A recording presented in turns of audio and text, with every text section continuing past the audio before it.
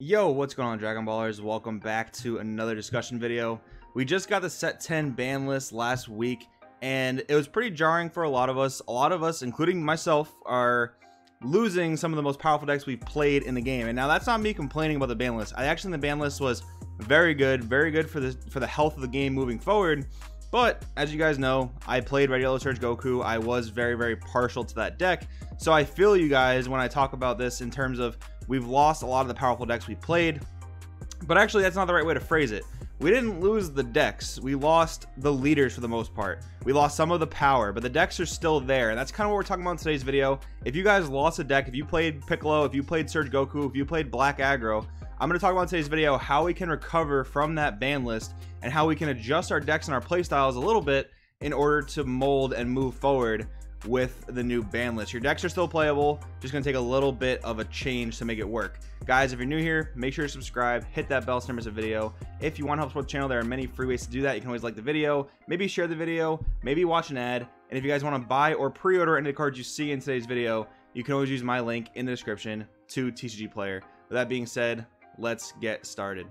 So one of the biggest losses on the ban list was Super Saiyan God Son Goku Surge Divinity. What was his big errata? Well, you see here on the screen, this is his old effect text. His errata, which takes place when set 10 drops in July, he can only basically do all of his effects on your turn. So no longer can you get the plus 10k for free on your opponent's turn. No longer can you blank all your opponents double strikes, triple strikes, and criticals on their turn. You can only do these things on your turn. So the leader changes a bit. The leader says now, okay, you can remove barrier from your opponent's battle cards. You can remove them with things like Beerus No Holds Barred or, you know, Super Saiyan Vegeta Exploding Weakness.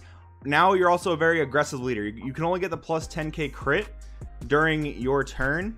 So that means you're a much more aggressive leader. So the defensive playstyle of Red Yellow, it definitely goes down quite a bit. You know, the No Holds Barred Beerus is still a really good defensive play.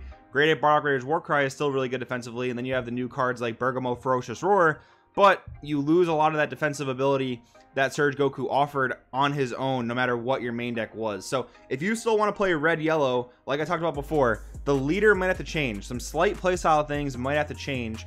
Let's talk about what those changes could be in a pure Red Yellow sense. So for one, we're talking about Beerus Ferocious Strike. Now, people complained, and kind of rightfully so, that Beerus really only had one tournament to really shine. There was basically one major tournament where set 8 was legal, and then the next tournament after that was with the Surge expansions already. So once Surge Goku came out, he pretty much outclassed Beerus in pretty much all ways.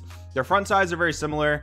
Beerus has to pitch a red or yellow card to draw 2, where Surge Goku can draw 2 first and then pitch any card he wants. So that's a straight upgrade right there pretty much. Beerus untaps 2, which is actually a little better than Surge Goku's basically untap 1, draw 1. But Surge Goku's backside, the defensive capabilities of it completely outclass Beerus. Like, Beerus gets a free 10k combo every turn, but Surge Goku gets a free 10k for an entire 2 turns. So right there, that is a lot stronger when you measure the value of that in terms of an entire turn. But now that Surge Goku can't use his abilities on defense anymore, Beerus picks up a ton of value, because now that 10k combo every turn during both players' turns that Beerus gets, that is very strong, because you're a little bit stronger now than Surge Goku defensively. So I think if you want to play Red Yellow, I think if you want to play pretty much the same exact deck that Red Yellow Surge Goku was playing, Beerus is the deck you want to play in that scenario. It's exactly that. It kind of just outclasses Surge Goku now, which is kind of funny because Surge Goku is the leader that outclassed Beerus in the first place. But I guess the God of Destruction always wins. Next up, if you want to play a different type of leader, Assassin Hit Returns, I think, is a great leader for Red Yellow. When you're looking at the archetype of Red Yellow, you really want to look at a generically powerful leader, because it's not an archetype.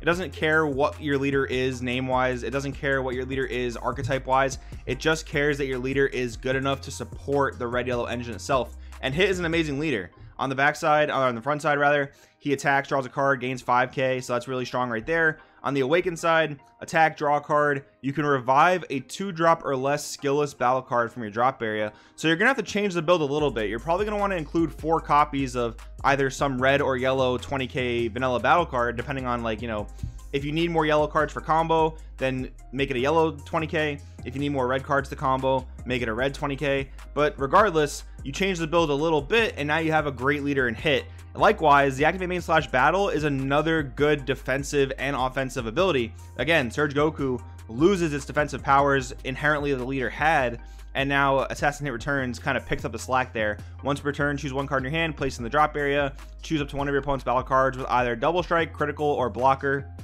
and KO it. So if your opponent's going in with like a Fu Shrouded or something really crazy, strong double strike like that, you get rid of it. Critical, get rid of it. So it does cost you a card from hand, but red yellow draws a lot of cards as it is with Sand Instincts Goku. I know people hate when I talk about that card, but it is a matter of the fact.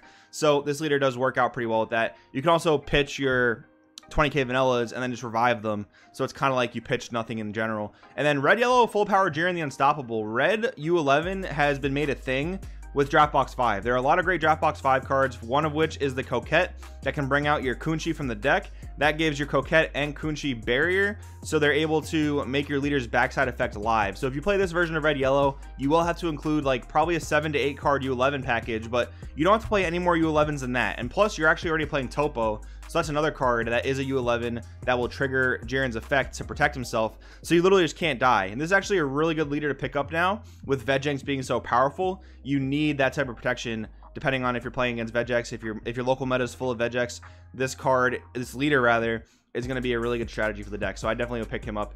Now, one leader I want to talk about really quickly, Super Saiyan Gotenks Display of Mastery. He's probably the next best generic leader coming out of set 10 that the game probably will have for a long time. So a lot of decks to talk about here. Gotenks will probably be a good fit for him. I just don't want to keep repeating Gotenks over the course of the video, so I'm going to talk about it here and then not mention it again. Now, what if you were a Tricolor Surge Goku player? This was, of course, another really popular version of Surge Goku, possibly more popular than the red-yellow version itself, and it was really powerful, of course. I mean, your leader's red, so you had access to Divine Obliterator, which let you play the cooler arrivals, and then you played yellow. You splash yellow for things like Frost Elite Poison, Giant Ball, Chomp the Trickster, other powerful yellow cards. So if you were a Tricolor Surge Goku player, what leaders could you play to still maintain the same deck list? Well, I think Assassinate Returns is still really good in this scenario. Basically, same things apply. He is a red leader, so Beerus Divine Obliterator works with him. And again, he has a good defensive ability on his own. Bundle of Confidence Hercule. This is a pretty rogue, outside-the-box pick, but I think it actually could work. Again, because of how powerful Vegex is. We saw how good Hercule was during Storm format, where he just pretty much outclassed all the Storm decks because of his inherent defensive capabilities. That Awaken Draw 3 is really powerful, and when you have the ability to untap energy with your super combo with Senzu Beans and things like that, you're going to be able to make use of that hand size on defense to drop things like the Cooler Arrival, the Majin Buu Arrival. So that's a really good thing. It could work out. I definitely would like to see people experiment with it. It could work in a Vegex oriented format, and you'll see Surge Goku here. It might be a weird one, but I think Surge Goku could still work with the tricolor version. Now, if you remember what I said a few minutes ago, the reason I don't like it with red yellow anymore is because he loses his own inherent defensive capabilities, making red yellow a bit more clunky. You know, on a turn where you're caught tapped out or you don't have the best defensive cards in your hand, the plus 10k really helps you, really buys you a turn. Now in red blue yellow, where you have the red blue to untap, Surge Goku could still very much work because your deck is inherently very defensive, so that could work out. I think it is very powerful. The leader still draws a lot of cards on the front side, so that definitely adds to his merit, unlike the next leader we're going to talk about. Blue-green Piccolo, man, this guy really got cut off at the kneecaps. Like, he just doesn't draw cards anymore. He still looks at the top card. You can decide if you want to keep it or put it to the bottom, but he doesn't draw an extra card every turn anymore. So he's very fair in that sense.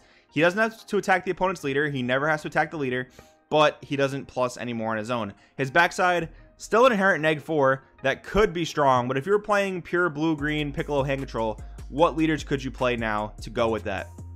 I think Android 21 is a great pick. You can't play some of the mono green support that Piccolo was able to play, like you can't play Earth Destroying Kamehameha, but you have a lot of hand control cards at your disposal that are generic enough for 21 to play. One of the ones I want to mention, the Draft Box 4 Goku Black rare that brings out the 7 drops of Masu. I think that's a really strong hand control component. You also have a lot of good draw power in like Vegeta Energy Absorber with your leader untapping energy. I think it's really good. Chilai Limo the Kind-Hearted, this is a green leader that does not have to attack the opponent. And those are kind of hard to come by nowadays, to be honest. Like, Piccolo was really the only good one for a long time. Chilai Limo is another pretty decent one. On the Unawakened side, She pluses 1 every turn to find her Dragon Balls. You have the Oob to get awakened very quickly. And then on the backside, you have your free desires. You can play a Kind Wish to board wipe. You can bring out your Paragus super combos from the deck if you wanted to, if you didn't want to play Bionic Blitz. And you could play Cell's Earthstrike Kamehameha. The deck list would have to change a pretty decent amount because you would have to fit 7 Dragon Balls, maybe some amount of desires, but that opens you up to a lot of new strategies. You could play Assemble the Squad if you find the right 2-drops to play. That can even bring out your Bionic Blitz super combos. You can then play your Cell Destroying Kamehameha and a lot of the other blue-green hand control like the Saiyans of Earth, Goku, and Gohan. So that stuff works out pretty well. And one that I'm a fan of, Stopping Power Son Goku. With the new Bardock Paternal Unison card, this card picks up a lot of value because he has 4 1-drops. He can inherently play the Trading Blows Son Goku that allow you to sacrifice them with the Bardock. So that works out really well in terms of hand control. You can play your Earthstrike Kamehameha, you can play your blue-green stuff. I think this could actually be a pretty solid blue-green strategy. Now, what if you were a Tricolor Piccolo player? What if you played green, yellow, blue Piccolo and you wanted to play all these powerhouse cards, SS Broly, Super 17 Hellstorm Unleashed, and Cell Xeno? Well, what are your options then? I think 21, still a great Tricolor leader. Again, you don't ever have to attack your opponent with 21, so that makes her really good in terms of using the Super 17 successor. She can make use of Super Saiyan Broly All Out Assault. You can combo your Bionic Blitz. You can combo a Saiyan Instincts Goku. That's your green, your yellow right there. And then you can play your SS Broly All Out Assault. Chile Limo, once again, you are playing a leader, does not have to attack the opponent. And you can, it might be a little tougher to house a Tricolor deck because you're playing 7 Dragon Balls and some amount of desires. But it is SS Broly BR. It could synergize well with Chile Limo BR. And you could maybe drop blue. You can maybe just play pure green yellow and just play Chile Limo. Android 20, another one of the rare leaders we have that does not have to attack the opponent.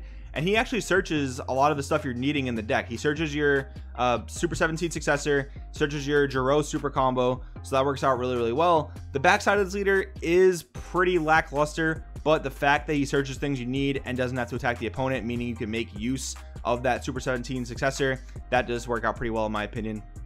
And then what if you were a mono black aggro player? What if you loved Turles? What if you loved aggro and now Turles is gone? What are your options? Well, you might have to adjust to a mid-range strategy. If you wanted to play Demigras like I did, I'm probably going to adjust my Demigras to more of a mid-range deck. I'm going to use the Power Booster Demigras, which brings out Temporal Darkness Demigras, which brings out the other 4-drop Demigras that the name escapes my brain right now. But that card rips cards out of your opponent's hand, so that could be a pretty good mid-range strategy. And then if you're playing Vejanks, well, to be honest, Vejanks aggro is not really all that concerned with losing Turles.